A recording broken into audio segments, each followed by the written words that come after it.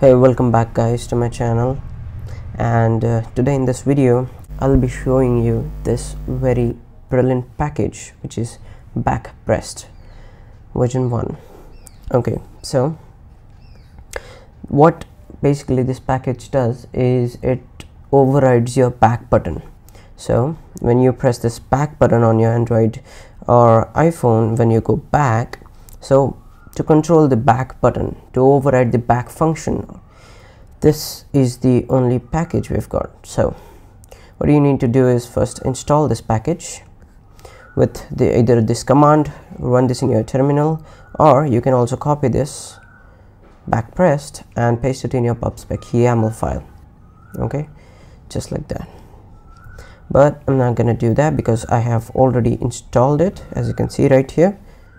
And this is a demo app which has nothing but a void main which runs my app, which is a stateless widget, and which extends this material app, scaffold, and page 1, which is a stateful widget, and it extends and contains a container with centered elevated button.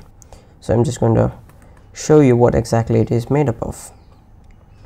As you can see, it's nothing but just a button which takes you to the next page. Okay, once that is done, I have already installed that, and what we're going to do is once we go to the next page, this is the second page, as you can see, and when I press this back button right here, I should be able to control the back button. And let's test it how. So now I'm going to go right here and I'm going to import this import statement right here, and once that is done, I'm gonna walk you through the readme of this section. Okay, so as you can see, it has an on backpressed widget, so and it needs to be compulsorily above the scaffold. This is an important rule, so keep that in mind. So press command and dot to get this, and let's wrap it with a widget. This is going to be on backpressed, and as you can see, it has some kind of warning or error which says it has to get a perform thing. Okay, so I'm going to add a perform, which is a function, of course. So as you can see, it has been successfully been placed over there, and I'm going to just let it be like that. Okay, so I'll just hot restart this, and boom, we are on the first page back. And what it's going to do right now is when I press the back button, look over here, right here, you are going to observe back button pressed print statement, which is predefined in the package itself. Now as you can see, it has got back button pressed.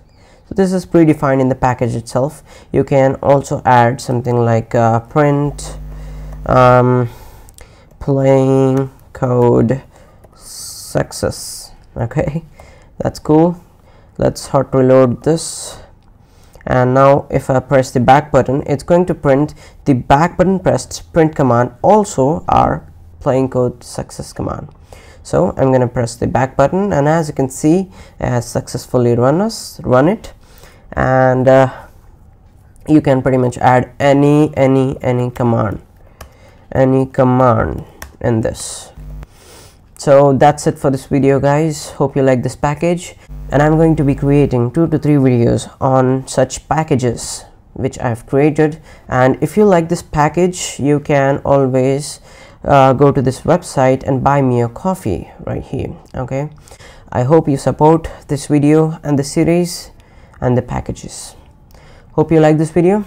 Until next time.